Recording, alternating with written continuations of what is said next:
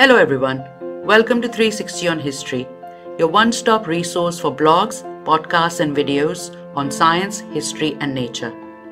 Please check out the website 360onhistory.com, join us on social media and subscribe to 360 on History podcast on YouTube. You can also subscribe to the audio version wherever you get your podcasts. Just living isn't enough, said the butterfly. One must have sunshine, freedom, and a little flower. Hans Christian Andersen. Today, let's enjoy those most beautiful, the most familiar of all insects, the butterflies. We can learn something about them, but if nothing else, we can enjoy looking at some awesome specimens. Perhaps no other creature brings out a sense of happiness and even freedom than the butterfly. And perhaps this is why so many of us like to imprint this insect permanently on our skins as tattoos. Their beautiful wings creating a flash of color as they flitter by are a sure sign of the coming of spring and of general well-being. Ancient Egyptians depicted butterflies in their art 3,500 years ago. And the Mesoamericans of Teotihuacan carved brilliantly colored images on temples and jewelry. We have depicted them in art, in jewelry, in fact on anything we needed to decorate. Of course, who can forget Alice meeting the hookah-smoking caterpillar during her adventures in Wonderland in Lewis Carroll's famous book? Many ancient cultures like the Japanese, the Aztecs and the Romans considered butterflies the personification of the soul, and the Japanese also considered them a bad omen.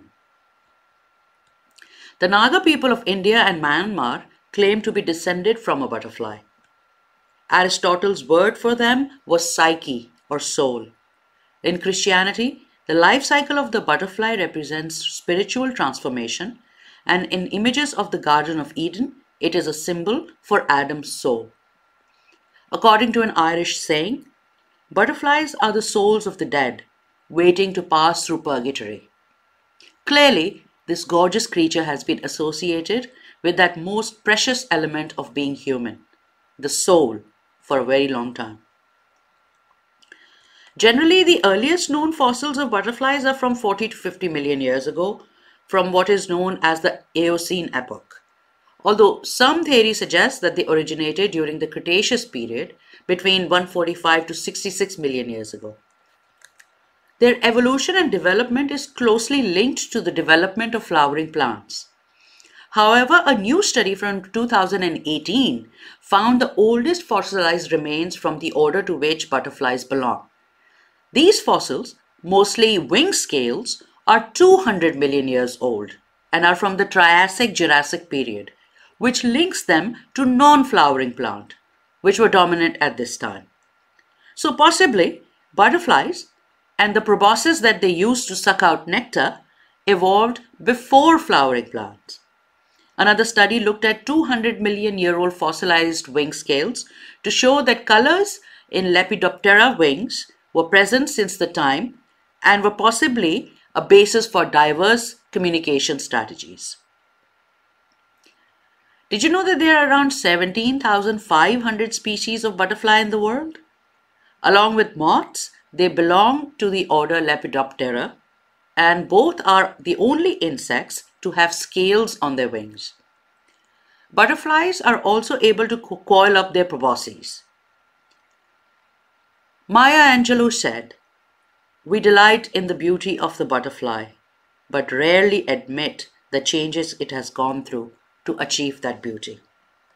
Yes, a butterfly is also the icon of metamorphosis, perhaps because the difference in its life cycle stages is so compelling.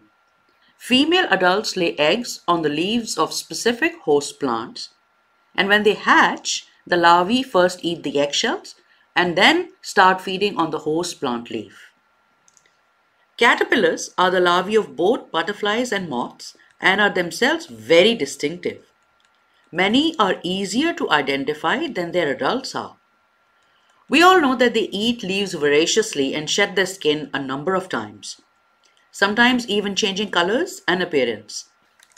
After a while, the caterpillar attaches itself to a twig or a wall and becomes a pupa or chrysalis, and this is where the magic happens. Inside this sac-like structure, a lot is going on.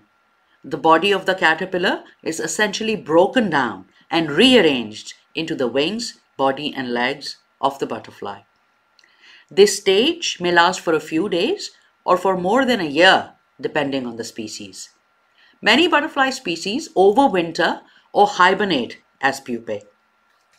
Butterflies feed on the nectar of flowers and are very important pollinators. But did you know that they also feed on moisture from rotten fruit, dung, decomposing organic matter, and even corpses? They also like to gather on mud puddles or wet sandy areas to sip mineral-rich water. This is called puddling, and males do this more often than females. This could be perhaps because they pass on the nutrients gathered to the females to help with egg production. Basically, butterflies try to extract nutrients like sodium and amino acids from any liquid. Remember, they can only suck up their food through those proboscis we mentioned earlier. Male butterflies release pheromones, and some even do a little dance to attract a female, and then soon die after mating. This seems to be the fate of many males in the insect world. Being cold-blooded, they have to bask in the sun to increase their body temperatures and hibernate in protected spaces during winter. This hibernation can take place during any stage of their life cycle depending on the species. The four wings on each side of the body are connected in such a way that they can move independently, allowing for a wide variety of flight patterns, and experienced butterfly watchers can often identify species from these patterns. They also have excellent vision, which enables them to fly with precision. Several species migrate, but the best example of butterfly migration is that undertaken by the monarch in North America, which is widely known to migrate in autumn to overwintering sites in California and Mexico, a round-trip distance of 4,000 miles. They cover the distance south in 2 months and overwinter there. Few of the original adults actually complete the trip home. Instead, the females mate and lay eggs along the way, and their offspring finish this incredible journey. The thousands of butterflies hanging from trees in their southern destinations is a gorgeous, gorgeous sight. By the way, monarch butterflies have been bred on the International Space Station. Found in every habitat from the tropical forests to deserts, to grasslands to tundra, you can see them almost anywhere in the world because they live on every continent except Antarctica. The average lifespan of an adult butterfly is probably around 1 month. If they are not eaten by predators, that is. The smallest butterflies may live only a week or so, while a few species, such as monarchs, can live up to 9 months. They are highly sensitive indicators of the health of the environment, being pollinators of plants, and they play crucial roles in the food chain. Birds and other insects prey on butterflies and caterpillars, so they have developed camouflage and mimicry techniques for protection. Many caterpillars are green in color to blend in with leaves, for example, and some larvae, particularly those in the tropics, bear a resemblance to bird droppings, a disguise that makes them unappealing to predators. Some butterflies may look like dead leaves on a twig when they are at rest with their wings closed. The underwing markings of the comma and question mark butterflies help them to go unnoticed when hibernating in leaf litter, and some have markings that resemble eyes of birds to scare off predators. Queen Alexandra's bird wing, found in the forest of the Oro region in Papua New Guinea, is the largest butterfly in the world, with females reaching wingspans of 25 centimeters or 9.8 inches. It is an endangered species and its international trade is illegal. Here's a fun fact. Study of the coloration of the wing scales of swallowtail butterflies has led to the development of more efficient light-emitting diodes and is inspiring nanotechnology research to produce paints that do not use toxic pigments and the development of new display technologies. So, basically, they are helping us improve our televisions and computer screens. Nature is truly amazing.